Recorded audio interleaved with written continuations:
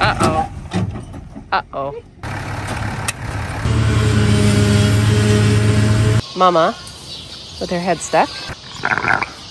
Are you the last one? Hot air's good for something.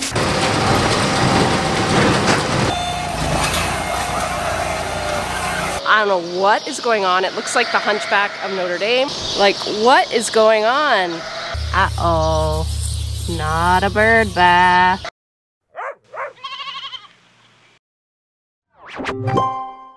Good morning, everybody. Last night did not turn out as good as we had hoped. We blew a water pump on Bob's bagger that I actually love because we can pump that feed right into it real quick. We can put the wagons on like full go, which is kind of my speed. Bob is just here dropping off his other bagger that we typically have, but it was getting used yesterday, but they had a breakdown too. So it's just sounding like hay is the same for everybody. Something always breaks. We're just switching out the big bagger for this smaller one. And yeah, we're gonna just try doing this again today. Thankfully, no rain, blue sky, clear sky, lots of heat and sun, which also means the hay that's left will be nice and dry for Matt, who's coming to bale for us tomorrow. So lots of excitement with hay. It's gonna be like 3 or 4 days of hay, as per usual.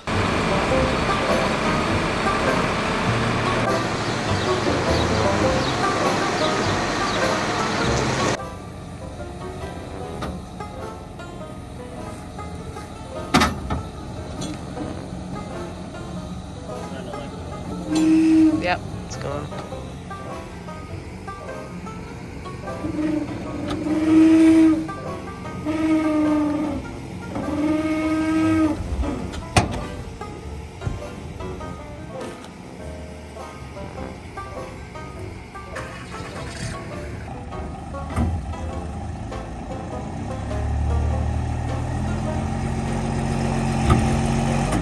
Uh-oh. Uh-oh. Uh-oh. Now it won't start. Oh my god.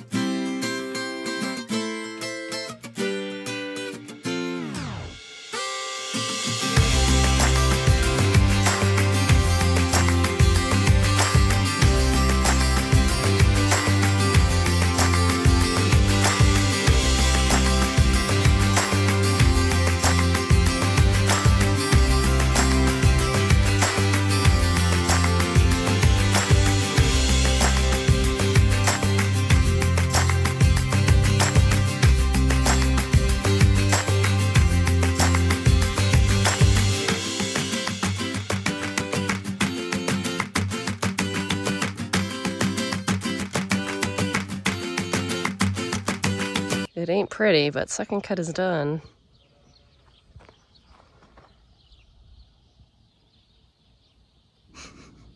So we did terminate this bag here and tied a knot, and then Bob had it so this one would just fall right onto this one. It nicely seals this bag. It kind of does two things. This filled up with gas, so we have a couple of puncture holes to just release that, and then we'll tape that up. And the boys are hot.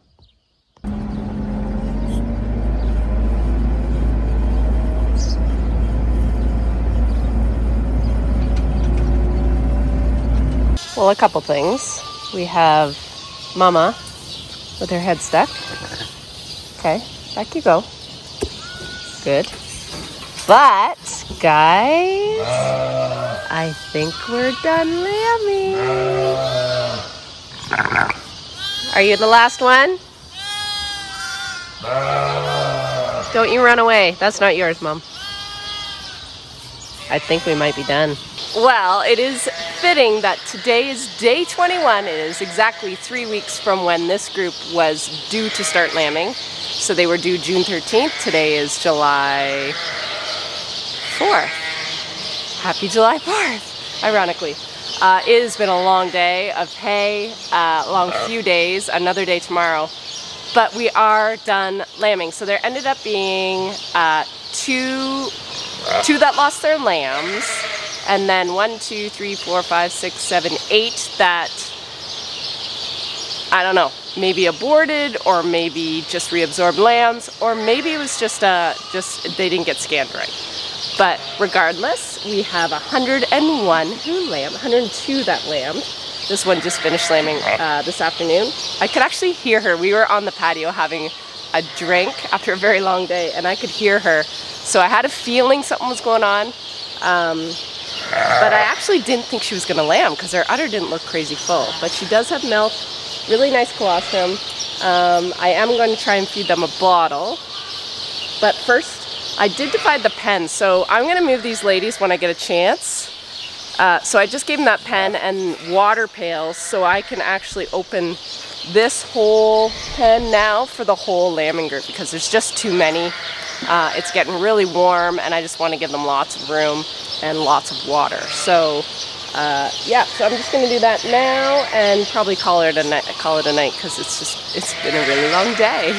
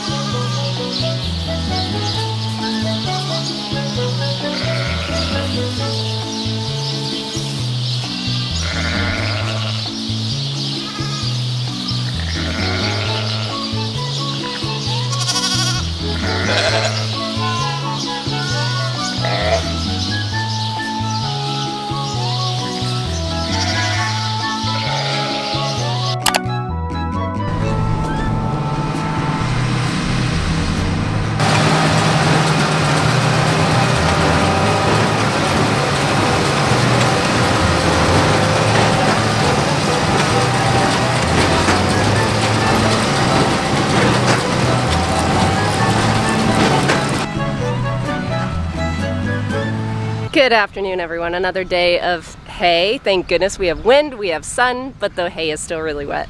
So thankfully we are wrapping it, and when you wrap hay, even if it's got a little bit of moisture in it, these bales are probably easily 30+% moisture. Not ideal for dry hay, but when you wrap it, it keeps them from heating up, and the heating up is what really ruins your dry hay. So we've made out really good with just baling it when we have a window wet regardless of the moisture, because we wrap it. There won't be very many. I think we're only sitting at about, I don't know, 12 or 13 bales right now. We've got 2 rows. Mark raked it yesterday afternoon, put 2 rows into one, so that makes the baler a lot more efficient. He doesn't have to go over so many rows to get the same amount of bales. And it just feeds the baler a little nicer and more even and uniform. So yeah, so it's pretty exciting. We're gonna get him done. My wrapper is actually on his way. Everything just kind of worked out this year, which never really happens. So we're pretty happy. Okay, here's some bales we just started here. We're gonna stack these for Cody. He's gonna come and wrap. It's just nice when we have them in a pile. So yeah, as you can see, it's pretty, there's still quite a bit of moisture in this. But the one good thing about this baler, I love his baler because he uses all his knives. So when I use this in my TMR, it can get mixed real nice with our feed. So even, this is actually for my lambs across the road, but I do use this in my ewe ration when I need it, sometimes for the dry ewes, if my feed is a bit rich.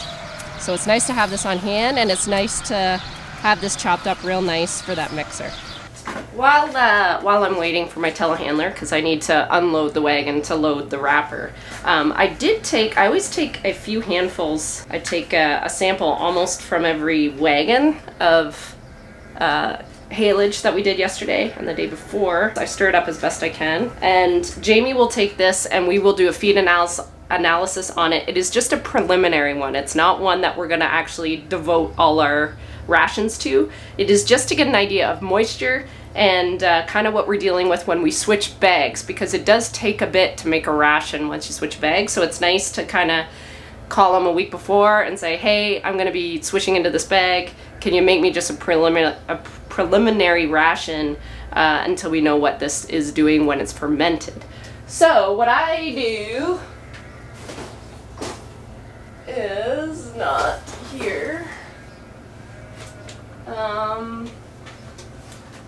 Hold that thought, I need a bag. All right, I don't have bags, but what I do is I cheat and I use my OB gloves, my lambing gloves. Hot air is good for something. Then I just take this haylage and I just take little bits from all throughout the pail. Good cross section of what we just harvested. Okay, there. Now Jamie will bring bags. He's got the actual lab bags. That's probably enough, I would say. And then I'll just label it second cut hay, Shepherd Creek Farms, yada yada. And when we cut it open, we should have a good idea of what the hay is doing before we get the actual fermented testing. All right, I am kneaded out there because I think we're ready to wrap.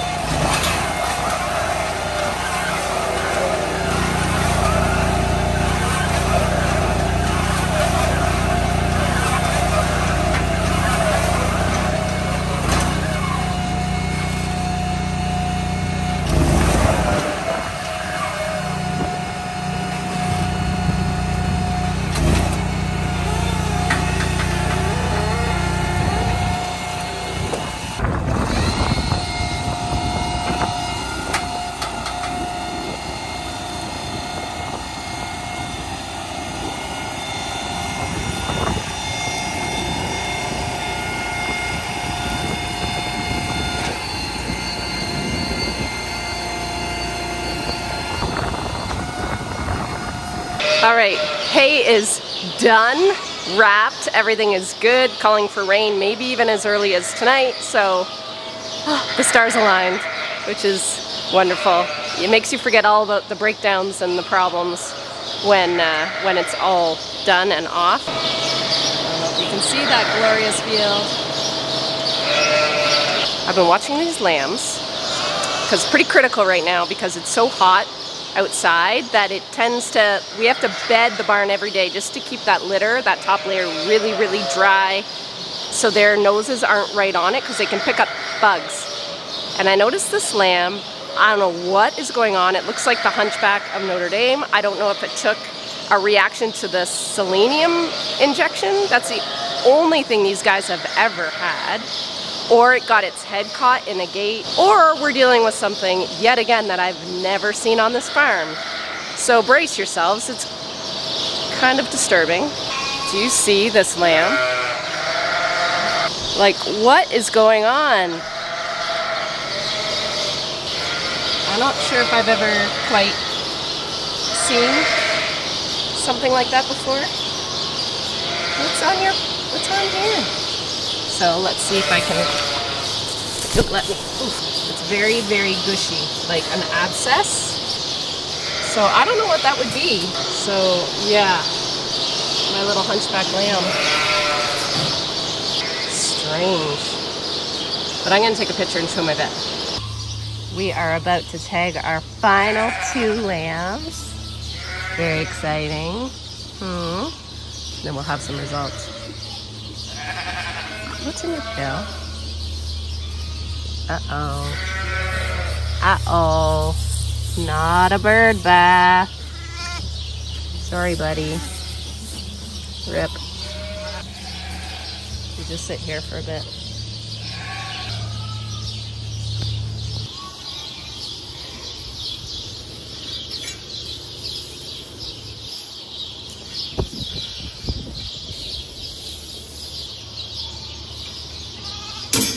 Hi, sweetie. Hi.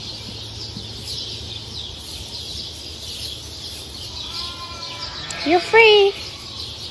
Lambing is done. I went through all my numbers for this group just on my Gallagher, so I haven't really sat at my computer and really digested what's going on, but I'll give you kind of the overall how the flock did. So here is the lambing results for this group. So 205 lambs out of 102 ewes, which is 2.01 lambs per ewe. So that was born. Now I count all my mortality. So if they came out not living, then that's all counted here. So we had 11 stillborns, which is 5%, 2 stuck lambs, which is 0.9%, 1 weak, which is 0.5%, and 1 had watery mouth, which is 0.5%. Now some of those came out alive and they died really shortly. So they're basically any of them that were either stillborn or came out or died within the first 24 hours of life. That's kind of what I have in these results. All the mortality after 24 hours is in my system, but I kind of accumulate that and figure out what happened at weaning time. And we'll talk about that when this group gets weaned here in a couple months. After the first 24 hours of mortality, 190 lambs were alive, which is only 1.86 lambs per ewe. Now this group had at least a quarter, maybe a third, probably 32 out of 102 ewes, so whatever that is. So like a third, it's about a third of the group were ewe lambs, so first time lambers, and they tend to have one as their first, but I had a few have twins and even triplets. So they're part of, so that typically waters down what the mature ewes do, but there's lots of mature ewes that just gave me one too. So we had 29 singles, 46 sets of twins, 24 sets of triplets, 3 sets of quads, no quints, and no sextuplets this time. Typically when we see a lot of the multiples, it would be in groups that were bred in season. So definitely in that fall breeding season, we tend to see those multiples. And you would have saw that in my March group. 2.01 lambs per ewe. I like that number to be a bit bigger only because of that, unfortunately, that little bit of mortality in the first 24 hours. However, 15 out of 205 all of a sudden doesn't seem as bad. It seems always really bad in the moment, but I'm feeling a little bit better about it. 5% stillborn. I'd have to look back. Maybe you guys know, is that the best I've done so far? I feel like I'm going the right way with stillborns. You know what? I might have this. Actually, I might have this on my phone. Oh, I do. I have the last. Okay, so my March group, I just want to see where I was. Okay, so I had 7.5% stillborn. So I was 2.5% better than my March group, which makes me feel really good. However, there was 2.4 lambs per ewe, so I had way more multiples. So with more multiples, you tend to get more stillborns. So it just kind of goes hand in hand. So I'm feeling pretty good about 5% all of a sudden. I just wish they'd all come out alive, but anyways. Thank you guys for being around for my lambing. It was a lot of fun. My next group is due in September. September is an overlap month, so I'm already losing sleep over it. I will be in the fields with Mark. We lose Jess, we lose Jack. I'm hoping they'll come home on weekends just to help, but I haven't pressured them to do that yet. Carissa is here full-time now, so I'm going to really lean on her a lot in this next lambing. However, there's still lots I typically do. I have to keep track of what's going on. So there's only so much I can train, but for that hardcore observing and keeping them fed and keeping them watered and keeping them moving around, Carissa's on top for that. So that really takes the pressure off me for sure.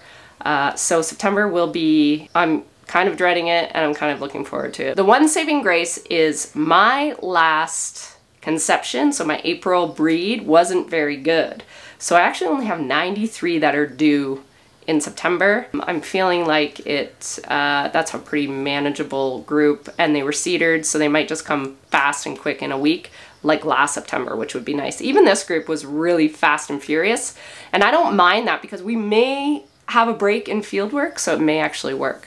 So keep your fingers crossed, guys, and send us some good vibes that September will go even better than June. And yeah, pretty happy with that.